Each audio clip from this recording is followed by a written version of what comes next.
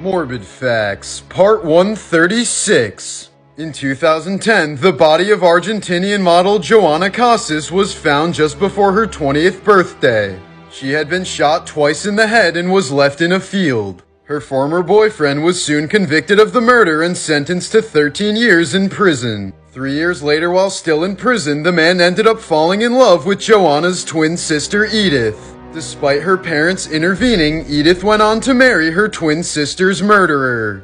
In 2008, a Kansas man named Corey McFerrin called 911 claiming there was something wrong with his girlfriend.